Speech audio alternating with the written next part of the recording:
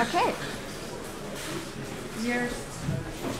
We're starting for the next part of the pre-noon session.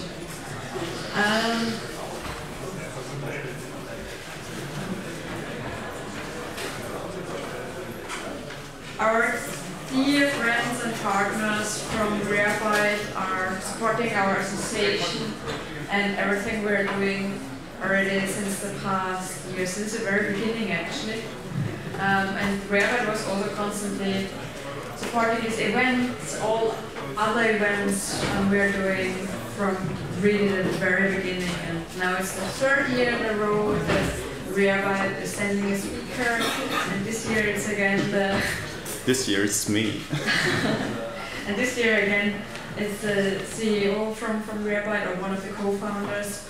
You can find the other co-founder also somewhere in Graz, probably. Probably somewhere here. So a very warm welcome to our dear friend Angermann from Rarebyte.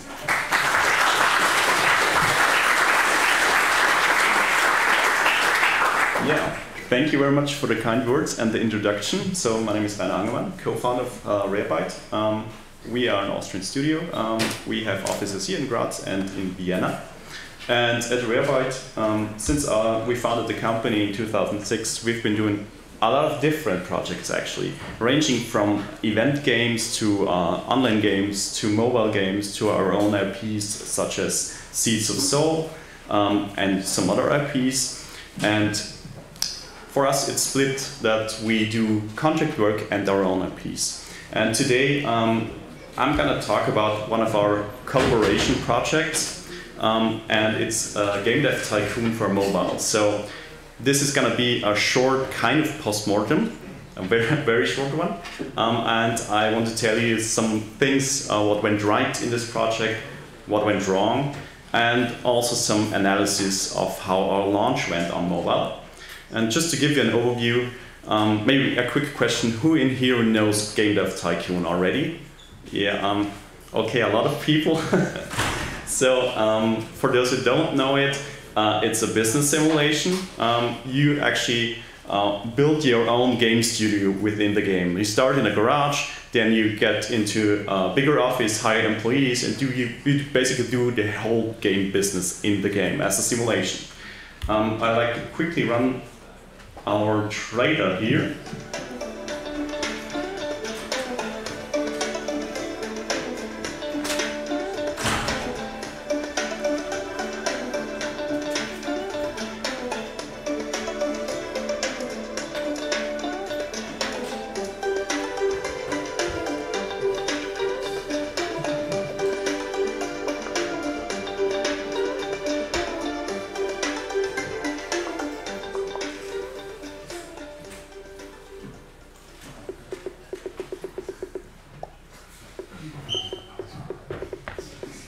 Oh no.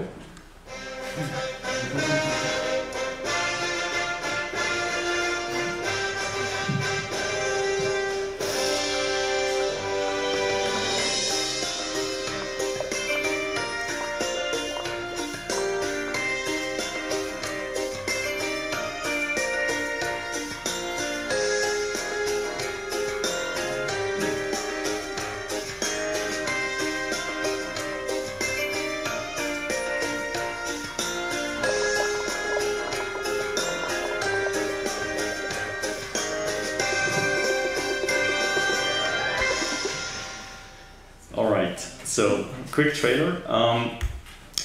What you basically do in the game, you make the right decisions to improve your games and build whole business around those games. And what we did, so the original version for Game Dev Tycoon was released 5 years ago on Steam. So actually, this is 2 days ago was the 5th anniversary for Game Dev Tycoon on Steam.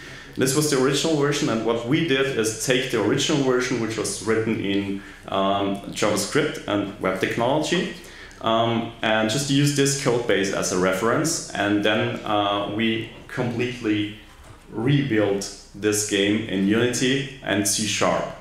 And it took us quite some time, over 3,000 hours to do that. It's a very complex and content-rich game.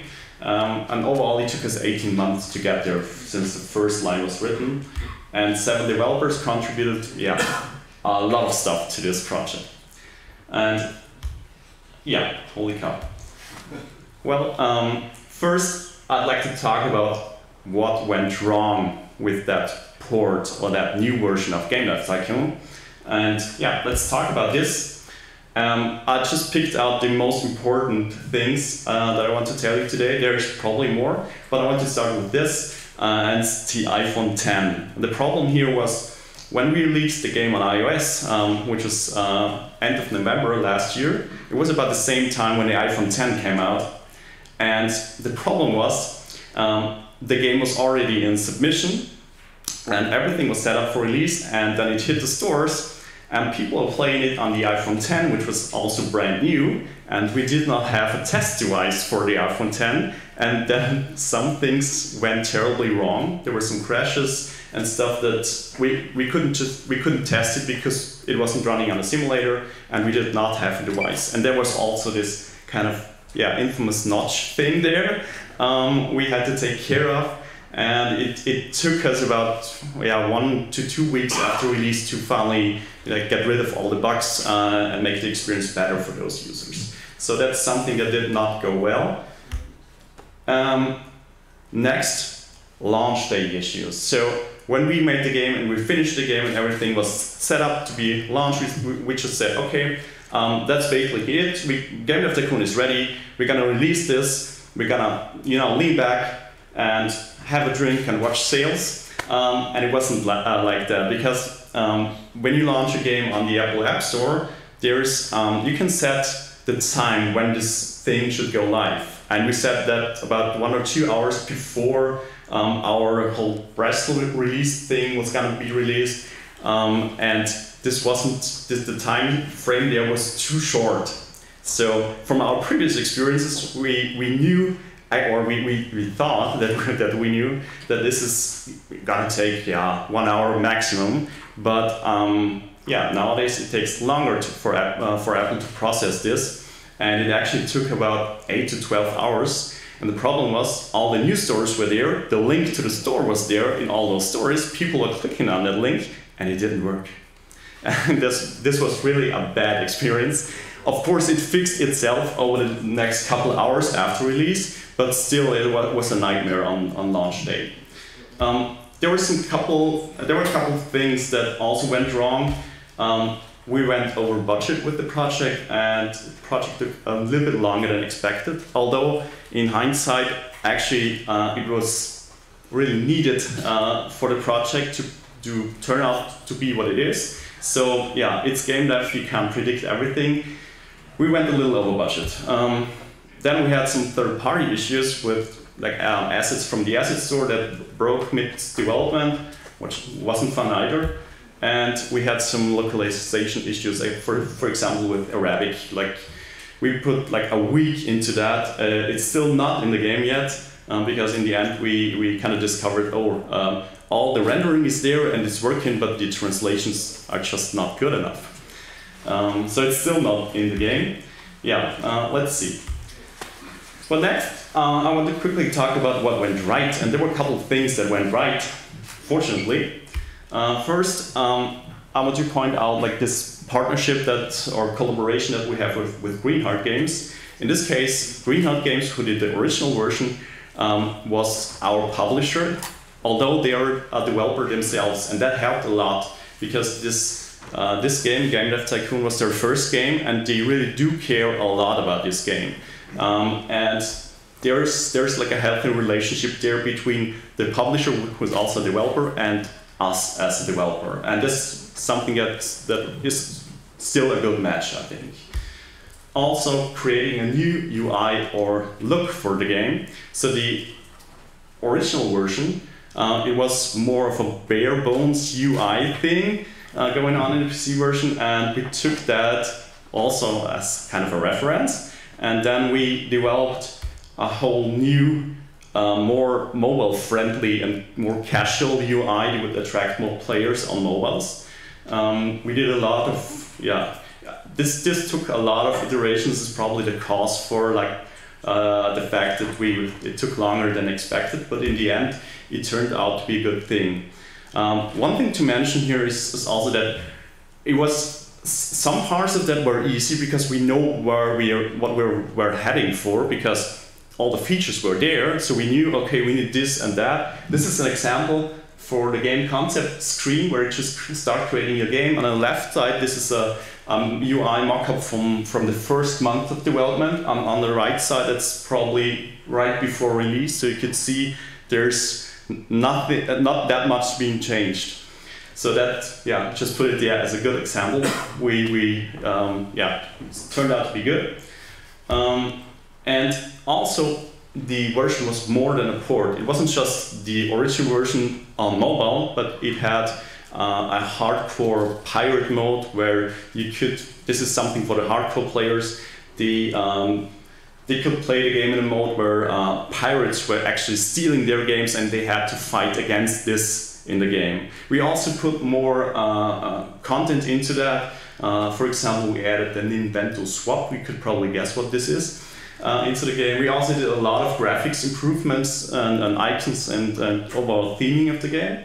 And this also helped in PR and marketing of the game. Yeah, just a quick overview, like the comparison between the Steam version, which is still in the top 100 of best rated Steam games of all time. And on mobile, we reached 89% Metacritic on iOS. And we were mentioned as one of the best iOS games in 2017, which was great. And we also have a solid 4.9 out of 5 rating on both iOS and the Google Play Store. Well, let's quickly talk about how the marketing was done for the game, because this was also crucial for us as the developers. So we just supported Greenheart with all the different screenshots and marketing materials that was actually needed. A lot of the marketing thing was done by Greenheart themselves, and they also hired a company to help them. So there was a PR agency involved. And overall we managed to get to all those big news sites like Touchicade. Yeah, I just mentioned it before. Metacritic ratings were very good. And most importantly, we got the best feature on the iOS App Store, which is the Game of the Day feature. So that's the thing you're aiming for as an iOS developer. That's the thing that drives the most sales. And we had multiple Game of the Day features, and most importantly, the US App Store Game of the Day feature. We'll see later how this turns out in sales. Yeah, this is just a quick overview. They hired a company to help with PR, which is also a good idea to do if you're doing releasing a game yourself without a publisher, or like and press releases were done, and the coverage was very good about this game. But there were also issues, and this is one of the things I just wanted to point out. When we hit the Google Play Store, which was roughly 1.5 months after the iOS release, people actually buying the game and were writing a lot of good reviews, which in the first place is a good thing. But then Google decided, well, something is wrong with those reviews, and they deleted 77% of our positive reviews. It was like we were getting 500 to 600 new reviews a day with 5 stars, and Google probably deleted 500 or 400 to 500 a day. And still to this day, we do not know the exact reason why this happened. Eventually they stopped doing it, and we kind of like trying to get featured in the store, and it took a long time. And if you take now a look at this sales chart, you can see the Google Play feature there. It was released at the end of January, and the Google Play feature just happened to be somewhere in July. It took a long time, and compared to the Game of the Day feature and all the big features from Apple, which were like 4 days after iOS release, it was a bit disappointing in sales. So you could see like the overall units we have on iOS is 140K and Google Play is 85K. And yeah, you can basically see how the sales went. And you could also see that when we got live on the Google Play Store, there's also a spike in the Apple sales. And also when the Google Play feature was finally done, there's also a little spike there. Overall, we're actually satisfied with the baseline of the game, and I think there is still more to be done with this game. But yeah, I think we're running out of time. This was, thank you. This was just a quick overview and a quick postmortem. I'll be available for questions, either if we have some more seconds to maybe ask some questions or answer some questions now or afterwards. Thank you very much.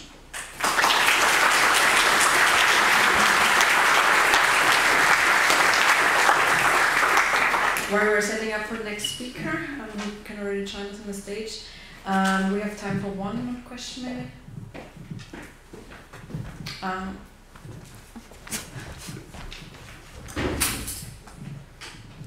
Thank you. Just one quick question: how did you manage to get the Game of Today feature? Is there anything you could do, or is that just luck? It's magic. No, it's actually. It's a bit easier these days because there's actually an official address you can write to for, like, I want my game to be featured in a way, and then they would just review that. But what you need to do is to prepare a marketing deck of your game. So just like a pitching deck, but pointing out what the game is about, why would players be interested in that, and then send that to Apple. And it works in a way that it is there's some sort of pre-filtering to that, and they would then, if they think it's interesting, then it would be forwarded internally to an editor, and this editor would probably then decide to feature that game. But you can't contact them directly. But you have to prepare a marketing deck basically, and point out all the important stuff. All right.